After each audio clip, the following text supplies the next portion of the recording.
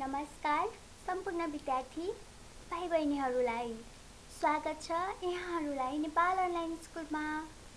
आज हामी कक्षा 2 मा रहेको मेरो नेपाली विषयबाट चाहिँ पाठ नम्बर 3 मा रहेको मौरीको मह भन्ने नामको एउटा पाठ पढ्दै छौं। हाम्रो पाठको आजको शीर्षक चाहिँ मौरीको मह रहेको छ। आज हामी यसकै बारेमा केही कुराहरू सिक्ने छौं।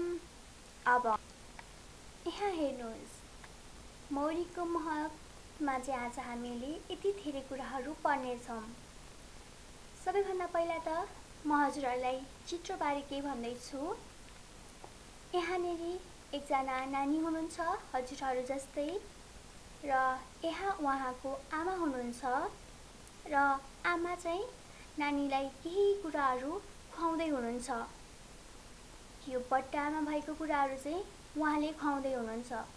उहाँले के खुवाउँदै हुनुहुन्छ र यो चाहिँ मौरीको मह शीर्षकसँग कसरी सम्बन्धित छ त्यो जान्नको लागि हामीले पाठ पढ्नुपर्छ। त्यसैले के गर्ने त अब म पाठ पढेर सुनाउँछु, हजुरहरू ध्यान दिएर सुन्नुहोस् र म अन्तिममा केही कुराहरू हजुरलाई भन्नेछु। ल म पाठ पढ्दैछु, हजुरहरू ध्यान दिएर सुन्नुहोस्। मौसमी हेटौडामा बस्छिन्। वैशाख महिनामा उनी बिरामी परिन्। उनलाई खोकी लागेको थियो। खोकी निको पार्न आमाले औषधि दिनुभयो। औषधि गुलियो थियो। मौसमीलाई औषधिको नाम जान्न मन लाग्यो। उनले आमासँग सोधिन्, आमा यो के औषधि हो? आमाले भन्नुभयो, यो मह हो नानी। उनले फेरि सोधिन्, यो कसरी बन्छ त?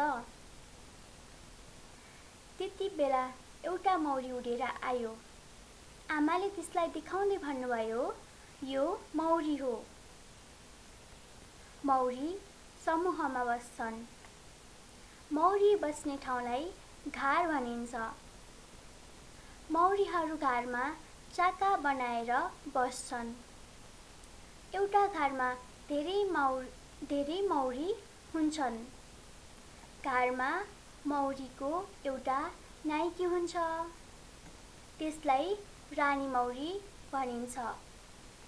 मौरीले मह बनाउँछन्। मह उनीहरूको खाना हो। मौसमीले आमाको कुरा ध्यान दिएर सुनिन्। उनलाई अझै जान्न मन लाग्यो। आमा अरू कुरा पनि भन्नुहोस् न, मौसमीले खुसी हुँदै भनिन्। आमाले मौरीको बारेमा धेरै कुरा भन्नुभयो। मौरीलाई फुलको रस मनपर्छ। उनीहरू फुलमा बस्छन् र रस चुस्छन्। मौरीले आफ्नो चाकामा रस जम्मा गर्छन्। एक थोपा मह बनाउन मौरीले धेरै फुलबाट रस ल्याउनु पर्छ। रस बटुल्न मौरीहरू टाढा टाढा पुग्छन्। मह बनाउन उनीहरूले धेरै मद्दत गर्छन्। तिमीले खाएको औषधि त्यही मह हो नानी। यसरी चाहिँ आमाले के भन्नुभयो, मौरीको बारेमा केही कुराहरू उहाँले कसलाई भन्नुभयो, मौसमीलाई भन्नुभयो। अब हेर्नुहोस्, हजुरहरूले पाठ त सुन्नु नै भयो। पाठमा के लेखिएको रहेछ, हजुरहरूले केही कुरा बुझ्नुभयो, केही कुरा बुझ्नु भएन। अब म के गर्छु त हजुरहरूलाई छोटो रूपमा केही कुराहरू सम्झाउने प्रयास गर्छु। मौसमी चाहिँ हेटौडामा बस्ने एकजना नानी हुन्, जुन चाहिँ वैशाख महिनामा बिरामी पर्छिन्। उनलाई खोकी लागेको हुन्छ र उहाँको आमाले के गर्नुहुन्छ त उहाँलाई औषधि दिनुहुन्छ। औषधि प्राय के हुन्छ, तितो हुन्छ। तर यो औषधि के थियो, गुलियो थियो। त्यसैले के हुन्छ त मौसमीलाई पनि जान्न मन लाग्छ र उसले आमालाई सोध्छिन्, आमा यो औषधिको नाम के हो? आमाले भन्नुहुन्छ, यो मह हो नानी। अनि फेरि मौसमीले सोध्छिन्, यो कसरी बन्छ? तब आमाले के गर्नुहुन्छ त मौरीको बारेमा अथवा मह कसरी बन्छ त्यसको बारेमा केही भन्नुहुन्छ। भन्न लाग्दा लाग्दै के हुन्छ त एउटा मौरी चाहिँ उडेर आउने गर्दछ। त्यसलाई देखाउँदै आमाले भन्नुहुन्छ, यो मौरी हो। मौरीहरू के गर्छन्? समूहमा बस्छन्। मौरी बस्ने ठाउँलाई घार भनिन्छ। मौरीहरू चाका बनाएर बस्छन्। यहाँ हजुरहरूले देख्न सक्नुहुनेछ, यो हो चाका। यहाँनिर के छ त मौरीहरू बसिरहेको हुन्छन्। मौरीहरू कसरी बस्छन्? चाका बनाएर बस्छन् है त। अनि त्यो एउटा घारमा चाहिँ के हुन्छ त एउटा मौरी मात्र बस्दैन कि त्यो घारमा चाहिँ धेरै मौरीहरू बस्ने गर्दछन्। घारमा भएको एउटा ठुलो नाइके हुन्छ। जस्तै हजुरहरूको घरमा बुवा बस्नुहुन्छ नि, उहाँलाई के भनिन्छ? घरको प्रमुख मान्छे भनिन्छ। त्यस्तै गरी यहाँ घरमा पनि के हुन्छ? एकजना नाइके हुन्छ, जसलाई हामीले के भन्छौँ त रानी मौरी भन्ने गर्दछौँ। मौरीले के गर्छ त मह बनाउने काम गर्दछ। मह चाहिँ के हो त मौरीहरूको एउटा खाना हो। अब यो कुरा चाहिँ के गरेको हुन्छन् त मौसमीले नानीले के गर्छिन् त ध्यान दिएर सुन्छिन्, जसरी अहिले हजुरहरू सुन्दै हुनुहुन्छ। अनि के गर्छिन् त उसलाई पनि धेरै जान्न मन लाग्छ। हजुरहरूलाई पनि अझै धेरै जान्न मन लाग्यो नि मौरीको बारेमा, के हुँदो रहेछ, मौरीले कसरी मह बनाउँदो रहेछ। अब के गर्नुहुन्छ त आमाले भन्नुहुन्छ, आमाले धेरै कुराहरू भन्नुहुन्छ। अब म पनि हजुरहरूलाई केही कुराहरू भन्छु। मौरीले के गर्छ? मौरी भनेको एउटा उड्ने एउटा सानो किरा हो, जसले चाहिँ एउटा घारमा बस्छ। घारमा कसरी बस्छ? चाका बनाएर बस्ने गर्दछ। र मौरीले चाहिँ चाकामा मह बनाउँछ। त्यो महहरू कसरी बनाउँछ त धेरै फुलहरूको रस जम्मा गर्छ र बनाउने गर्दछ। मौरी एकदमै मेहनती हुन्छ।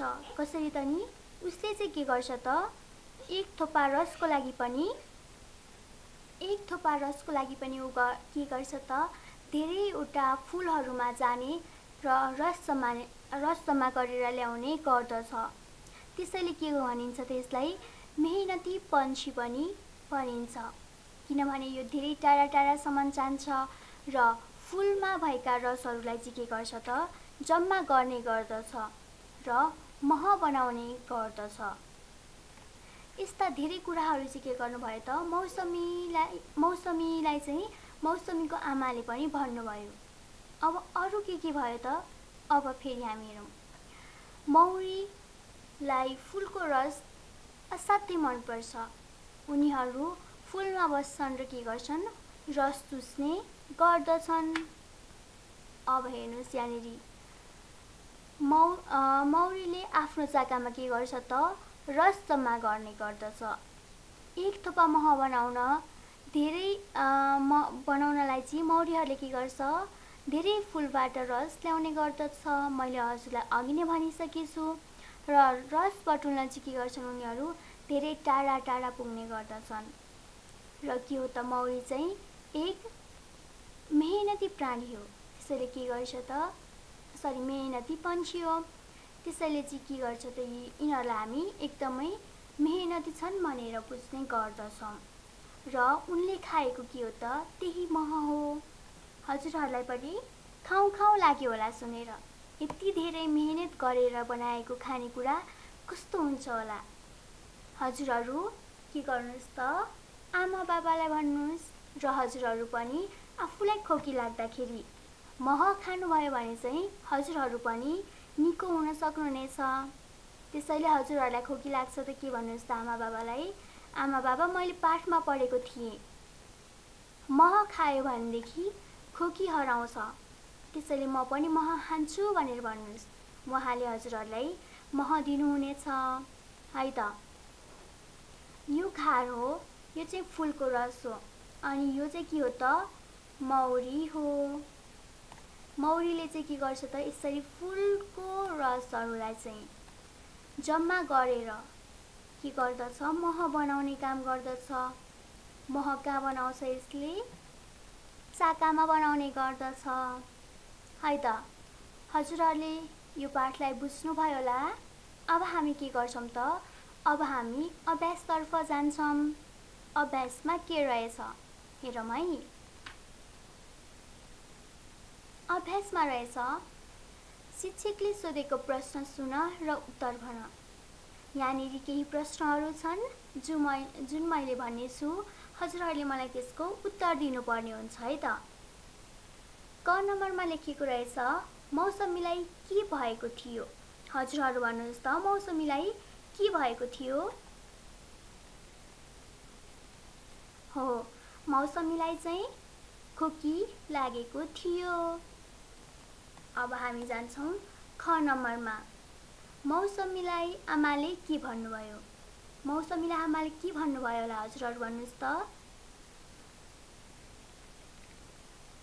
मौसमीलाई चाहिँ आमाले महको बारेमा केही कुराहरू भन्नुभयो।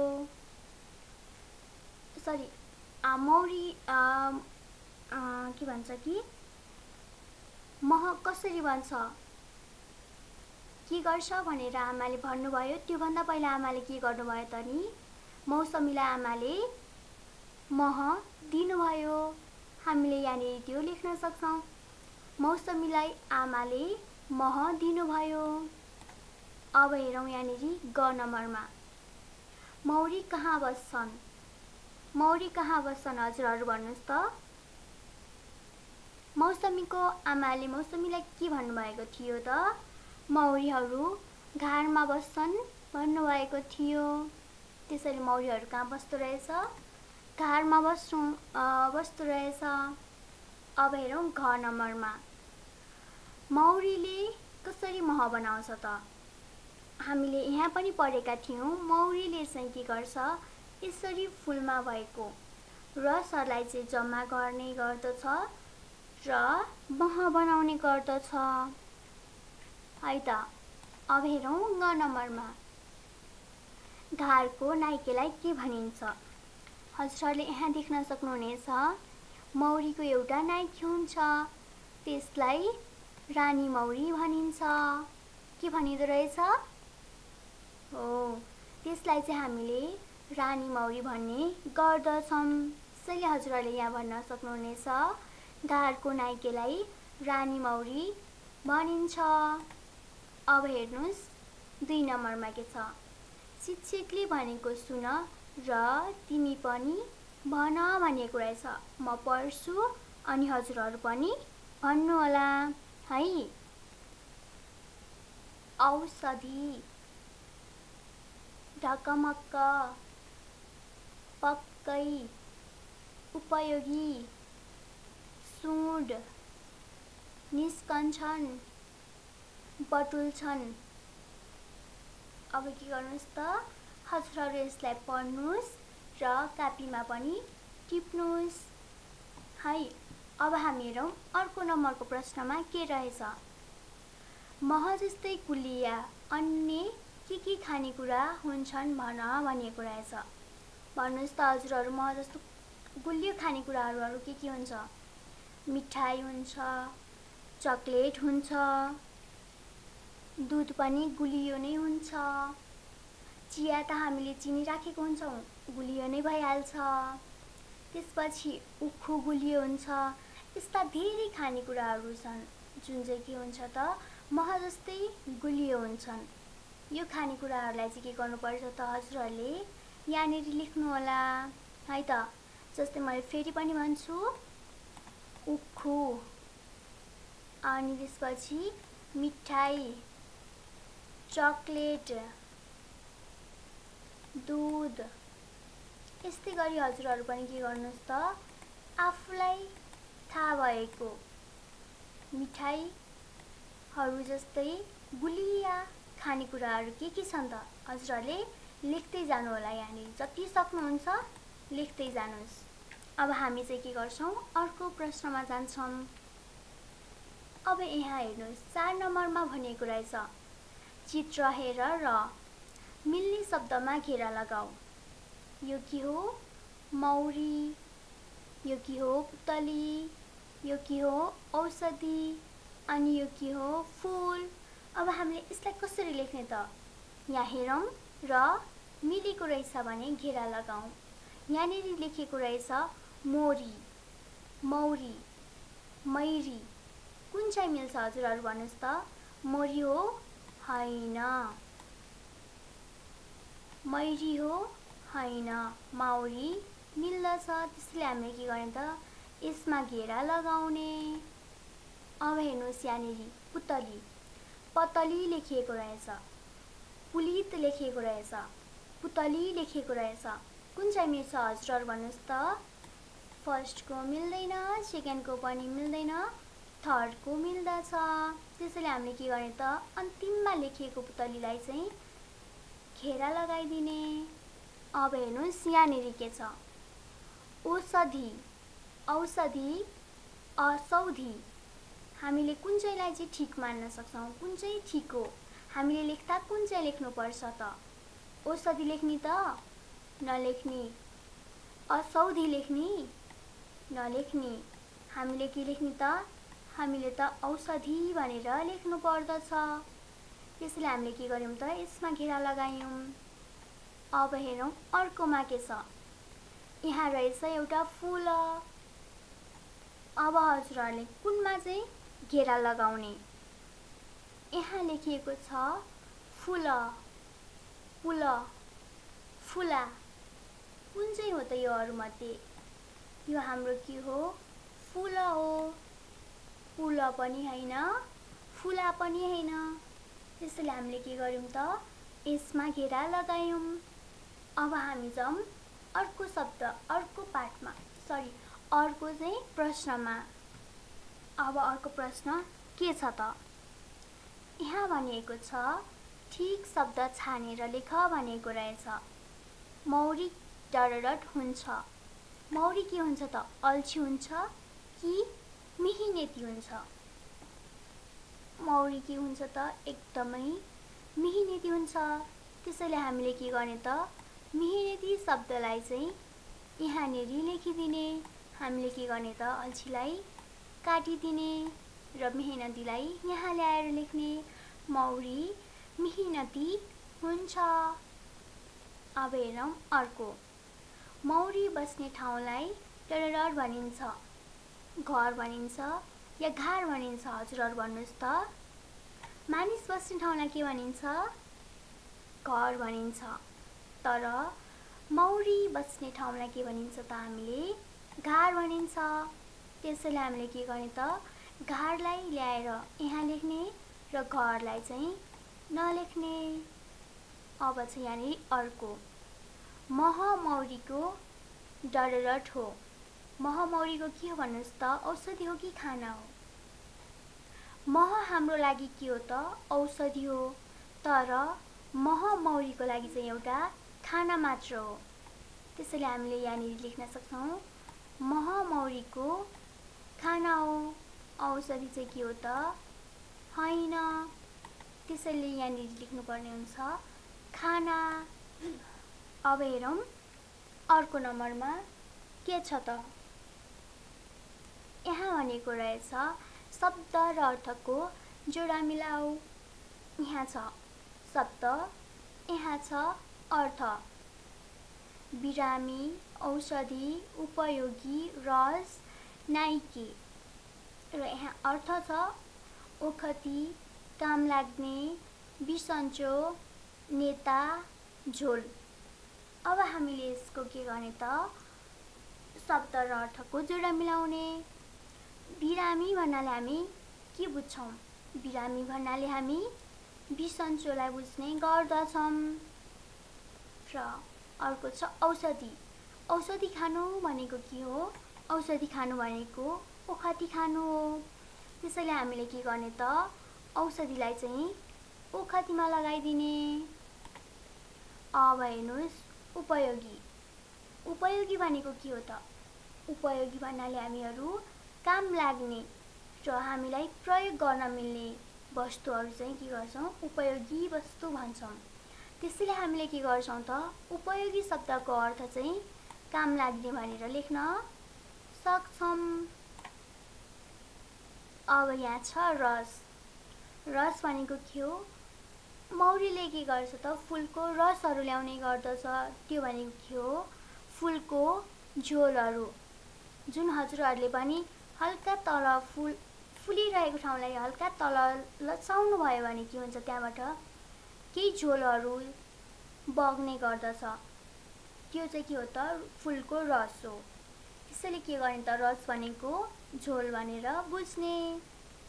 अब यहाँनिर रहेछ अर्को नाइके। नाइके भनेको के हो त? घारमा बस्ने प्रमुख मान्छे, घारमा बसेको प्रमुख अथवा ठुलो मौरी जसलाई चाहिँ के भनिन्छ? नाइके भनिन्छ। त्यस्तै गरी नाइके भनेको के हुन्छ त? अर्को नेता हुन्छ। त्यसैले हामीले के गर्छौं त? नाइकेलाई नेतासँग जोडा मिलाउँछौं। यो शब्द, यो अर्थ। अब हामी जान्छौं अर्को नम्बरमा। यहाँ लेखेको रहेछ यो डबल भएको रहेछ। हामीले यसलाई के गर्ने त? काटिदिने है। यो हामीले गरिसकेका छौं। अब हेरौं अर्को नम्बरमा के छ? कापीमा सार भनेको रहेछ। यो हेटौँडा, बैशाख, रानी मौरी, मिहिनेती र उपयोगीलाई चाहिँ के गर्ने त? हजुरहरूले आफ्नो कापीमा राम्रो बनाएर लेख्ने है। अब यहाँनिर छ चित्र हेरेर नाम लेख भनेको रहेछ। यहाँ के छ? कोदाली छ, यहाँ फूल छ, यहाँ चरा छ, यहाँ छ पुतली, यहाँ छ मौरी, यहाँ छ मयूर। हजुरहरूले यसलाई चाहिँ के गर्नुपर्ने हुन्छ? कापीमा लेख्नुपर्ने छ कि यिनीहरूको नाम के हो? यसको नाम के हो? कोदाली। यसको नाम फूल। यसको नाम पुतली। यसको नाम चरा। यसको नाम मौरी र यसको नाम मयूर।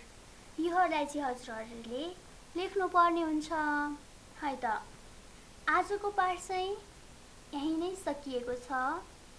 हजुरहरूले मौरी र महको बारेमा धेरै कुराहरू थाहा पाउनुभयो होला र हजुरहरूले यहाँबाट के बुझ्नुस् त?